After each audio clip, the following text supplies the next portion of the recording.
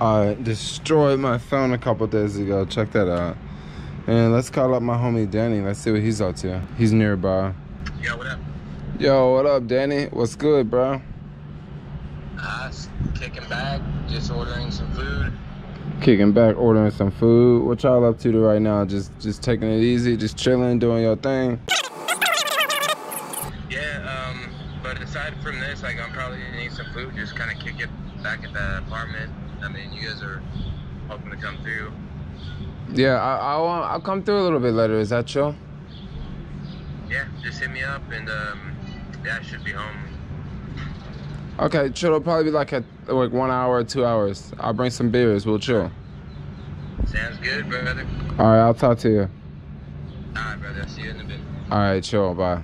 Okay, I'm just trying to figure out some things to do because I don't want to stay here all day. So I'm gonna go roam around and do this and do that and do this and do that. And yo, this is, and this is how I'm getting this video started. That was super. I butchered that up big time. Hanging out with my homeboy Danny, and we got the gypsy guy chasing us, and he's money. Euro. Money. Euro. Euro. Food, money, food, euro. Yeah, food, money, euro.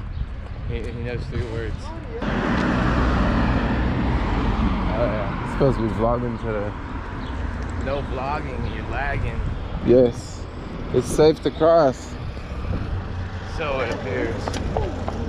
Wow, they're nice enough to stop so we can all cross. That's pretty cool. Usually people just take off. Yeah, I give them a peace sign for that. They deserved it. That's pretty nice. I love these billboards, man. There's so many of them. They're just everywhere. It's never ending here. It's never ending. Almost every light post has a billboard on it. Almost every light post has a billboard. Like, where can we put this at? If there's any hotel or any kind of popular casino, best believe there's billboards leading up to it the next, half a mile or so.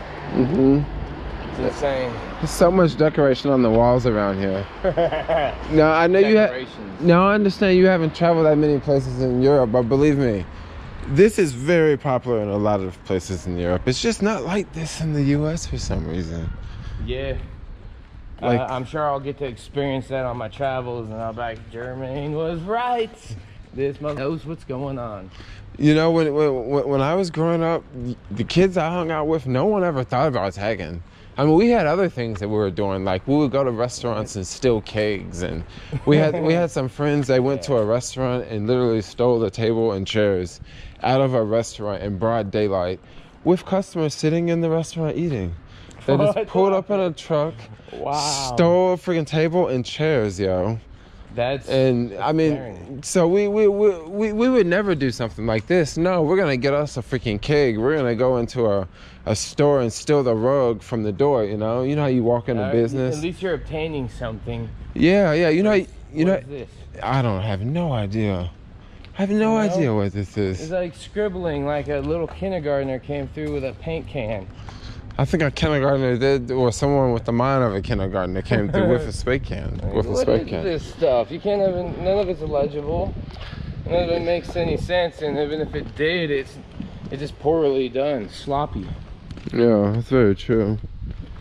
It's not done. I mean, these buildings are still nice. I mean, living in a place like here, I don't think anybody cares about that. Like, people are just like, whatever. It's just that's just the way it's gonna be. And I wouldn't really trip about it either. It depends. I would cover up the bad and keep the good, just to encourage people to tag good stuff. But check this out. This building doesn't have any tags on it. Maybe because they paint over it all the time. But then the building next door has tags on it. Yeah, and they chose a pretty neutral and cheap color. Yeah. To stock up on paint, if you think about it. Well, I guess they got this side, but this side's not the front. It's not what you see when you're. Yeah, that's money right there. They're like, well, who's gonna really see the side versus the front? We just care about the entrance. Yeah, that's true. Cutting, penny, nickel and diming, as we call it.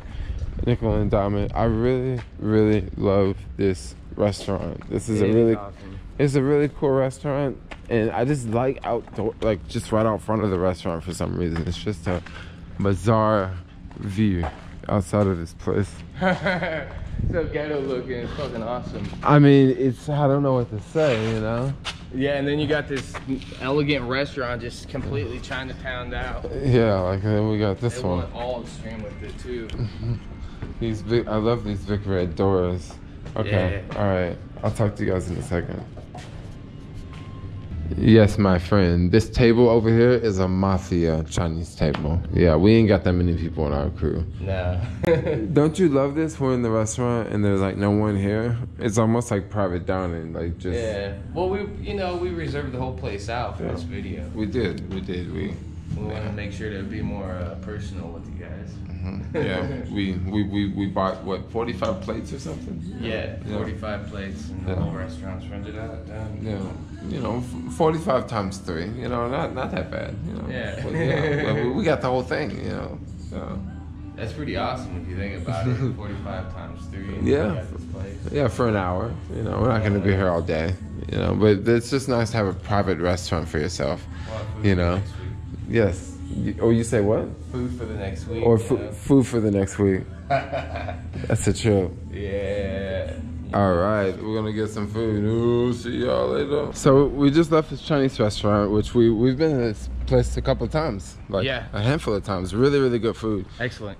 And the food came out to be 530 or. Yeah, 530. So 530, that's about $10, right? Yeah. And majority of the items were your items. Yeah. I just had this really small portion of vegetable fried rice, and it was about $2, you know.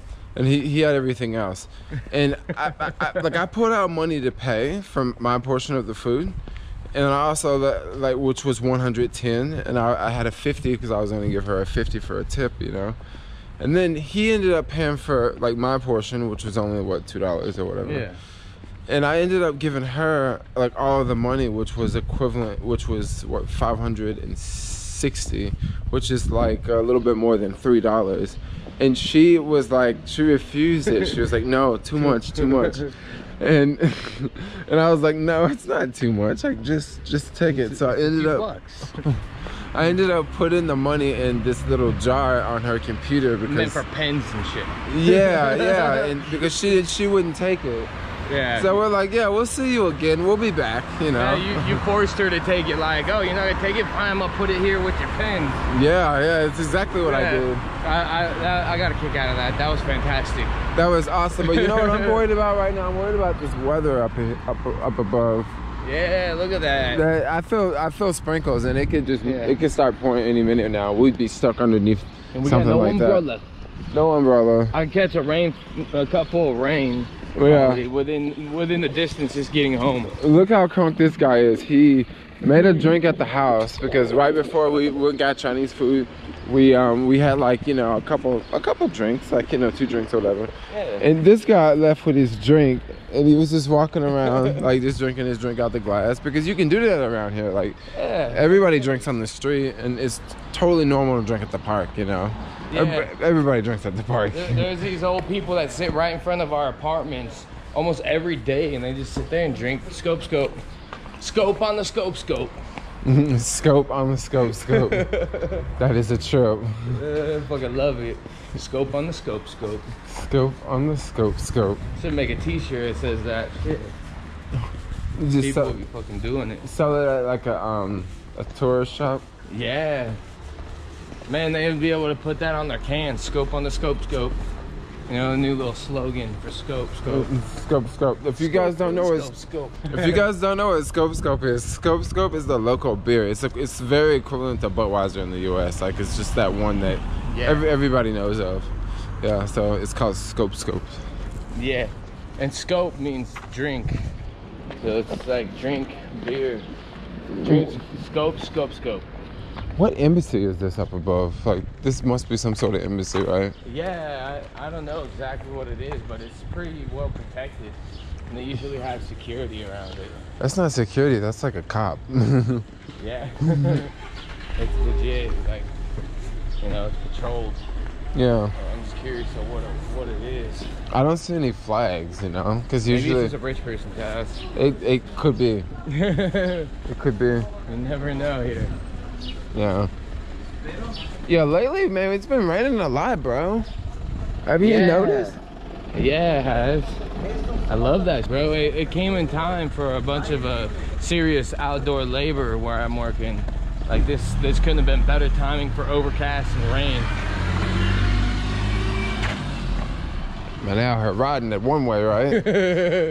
Man, these guys here drive like they're fucking taxi drivers at LAX. Dude, these people drive hardcore, bro. I mean, people in the U.S. say that, oh, the U.S. has bad drivers. No. I don't know, man. This makes LA seem docile and just fucking calm. The thing about LA is there's so much traffic, you can't even go that fast. But around here, you can actually get fast enough to kill each other, you know? Well, it depends on the traffic hour times. That it gets pretty ridiculous. You see people, I've actually seen a double-decker bus driving on the sidewalk. Like straight up. Double-decker bus just to get around traffic. And it wasn't Asia?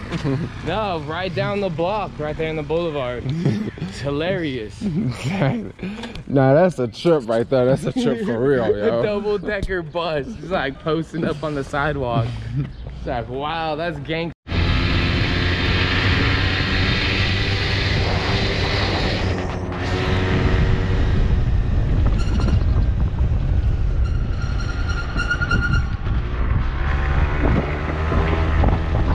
Thanks for the ride. No problem, man. But I didn't know it's gonna be rain. I'm gonna get the car, man. But see, I gotta drop one to this next left street and to the river I got. Oh.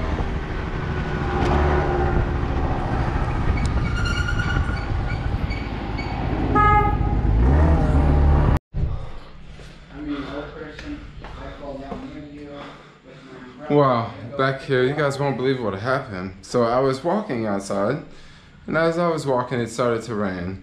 And I look behind me, and there is the pizza guy from the pizza shop on a scooter. And he's like, hey, come on, I'll give you a ride, I'll give you a ride. So I actually got here. I got here without walking, like that was super cool. Look at this. I just missed all the rain. How freaking awesome is that? And I'm out of breath.